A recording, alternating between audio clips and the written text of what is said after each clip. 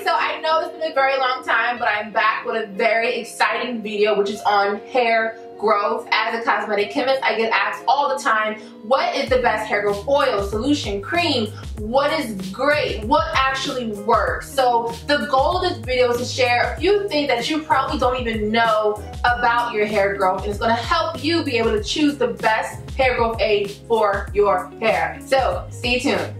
Okay, so when it comes to hair growth, it really comes down to absorption. There are so many things that we put on our skin and our scalp, and we think it's absorbing into the skin, but it's really not. That's a whole nother video. But for now, when it comes to hair growth, we really want to focus on absorption. Our scalp is made up of 40% lipids, 40% protein, and 20% water. So if you're looking for a hair growth aid, you really want to lean more towards oils, because likes, aka oil likes oil. So you are most likely going to get some better penetrability going on with some oils. Now, when it comes to our hair and our scalp, you really want to get down to the dermal papilla, and that is basically where blood vessels are at. They provide nutrients and oxygen to the bottom of the hair follicles so that we can see growth. But if what we're using on our scalp isn't getting down to the depths of the dermal papilla,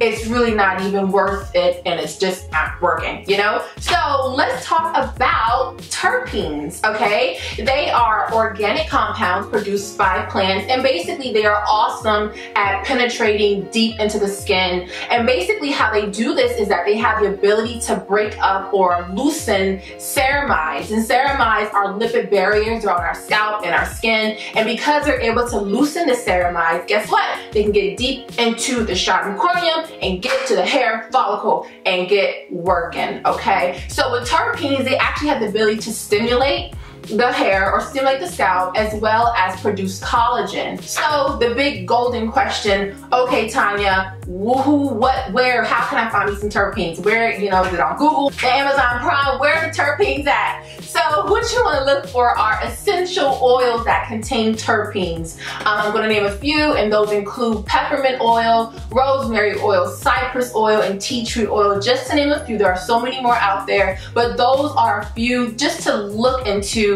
if you're looking for a hair growth oil. If you choose one, make sure you do not put it directly on the scalp. Make sure you dilute it in a carrier oil. So that's pretty much the end of this video. Hope you guys enjoyed this super quick video on hair growth. I hope that you learned some new things. Make sure your notifications are on, because my next video, I'm going to be exposing some lies that are in the natural hair community, and I'm going to be bringing forth the truth. So you do not want to miss this next video. Make sure they are on. Make sure you're subscribed for more videos like this, and follow me on Instagram to see more about my adventures of being a cosmetic chemist. Oh my gosh, oh my gosh. Okay, so I love you guys, and I'll see you guys soon. All right, bye.